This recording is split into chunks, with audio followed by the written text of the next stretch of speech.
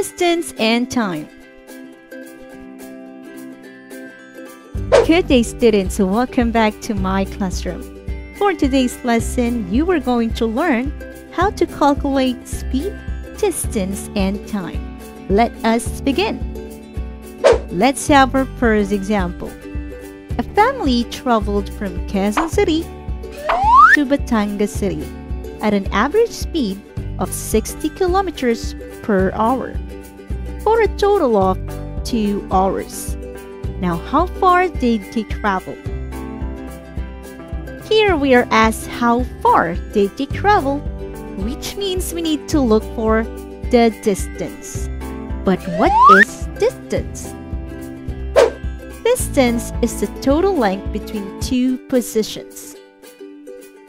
The units of measurement for distance can be kilometers, meter, centimeter, or millimeter.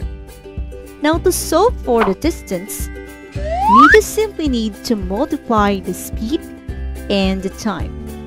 Now, let's go back and solve our problem.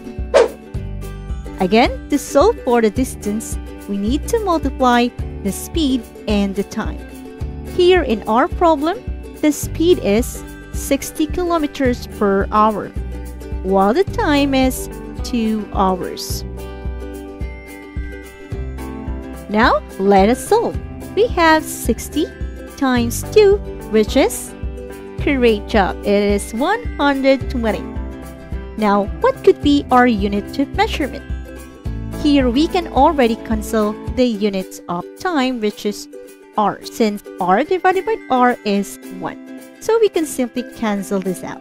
And that leaves us the unit kilometers. Therefore, they traveled 120 kilometers. Now let's have another example. Now let us calculate the distance that you will travel if you will drive for 3 hours at 70 kilometers per hour. Again, to solve for the distance, we are going to multiply the speed and the time. Here, the speed is 70 kilometers per hour, while the time is 3 hours. Now let us solve. Now let's multiply 70 and 3. And that is wonderful, it's 210. Now let's cancel the hours. And now our unit would be kilometers. Therefore, the distance will be 210 kilometers. Great job! Now let's go to our next problem. A car travels 150 kilometers in 3 hours. Find the speed of the car. This time, we are looking for the speed. Now, what is speed? Speed is a scalar quantity that refers to how fast an object is moving. For example, we have 55 kilometers per hour. The units of measurement for speed are kilometer per hour, meter per second, centimeter per second, or millimeter per second. Now to solve for the speed, we just simply need to divide the distance by the time. Now, let's try to solve our problem. Again, to solve for the speed, we are just simply going to divide distance by the time. Here in our problem, the distance is, great job, 150 kilometers, while the time is 3 hours. Now let us solve. 150 divided by 3. Wonderful! It is 50. And the unit of measurement would be kilometer per hour. Therefore, the car travels 50 kilometers per hour. Now let's have another example. Find the speed when the distance is 280 kilometers and the time is 4 hours. Again, to solve for the speed, we are going to divide the distance by the time. Here in a given problem, the distance is 280 kilometers and the time is 4 hours. Now let us solve. 280 divided by 4 is wonderful. It is 70. So that would be 70 kilometers per hour. Now let's go to our next problem. A bus traveled 252 kilometers at 72 kilometers per hour. Now how many hours did it travel?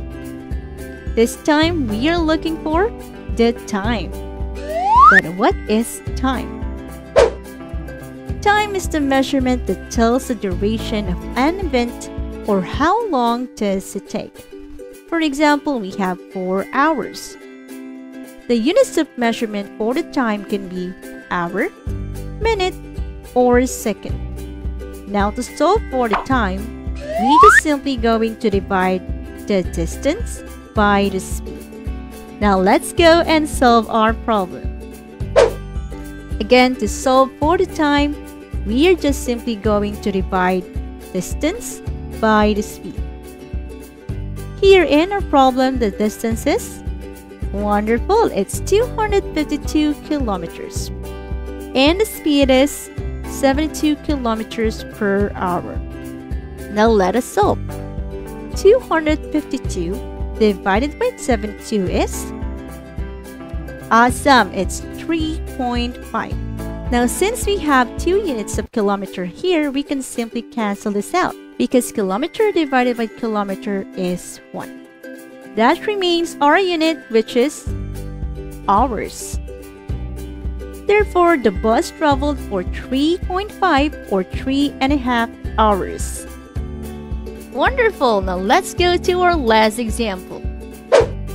How long does it take to travel 180 kilometers at 45 kilometers per hour?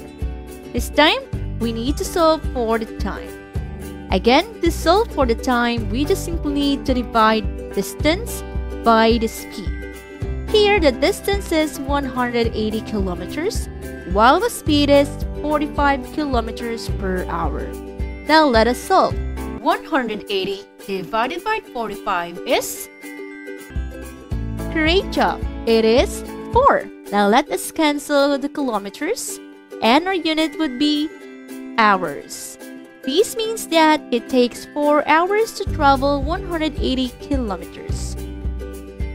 Wonderful! There you go, student! You made it this far. Now here are the things that you learned today.